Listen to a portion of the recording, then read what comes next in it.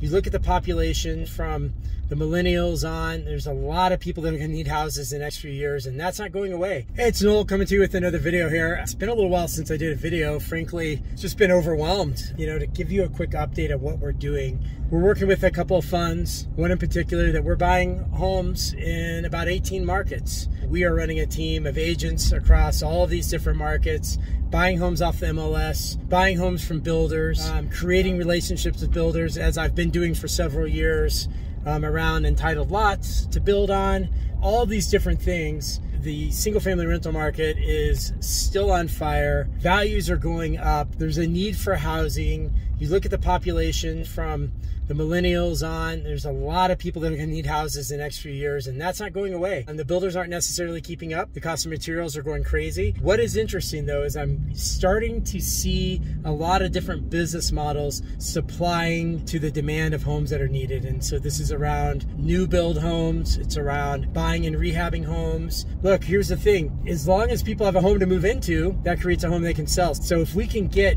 a lot of these move up buyers and get them into a new home, their home is perfect for a working class, middle class rental, or for a homeowner to buy.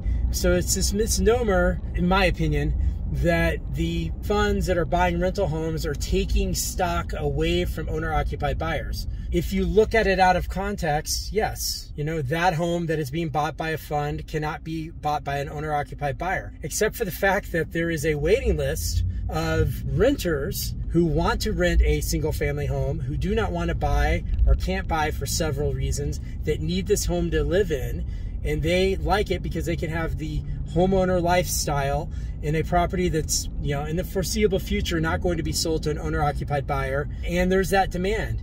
I mean, when we're talking about 35% of all the single family homes are rental homes, well, think about that. Look at your housing stock in your market and think about how many of those homes over time turn into rentals. And I talk about this all the time. So the demand's there, the space is being institutionalized.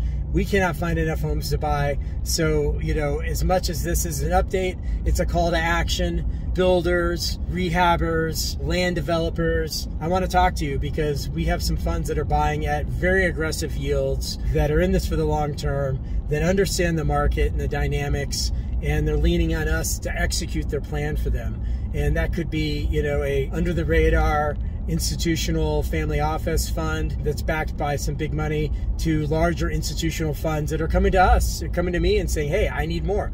I need entitled lots in Dallas. I'm looking at stuff in Houston. Let's check out Alabama. Let's look at the Southeast. How saturated is Florida getting? I mean, it's insane the amount of people that are moving there. And look at the population migration patterns, and even places like California that a lot of people wrote off are coming back because people need a place to live. I think what's changed now is it only took a few million people to decide that they want to be location neutral to really tip things, along with the millennials, along with interest rates.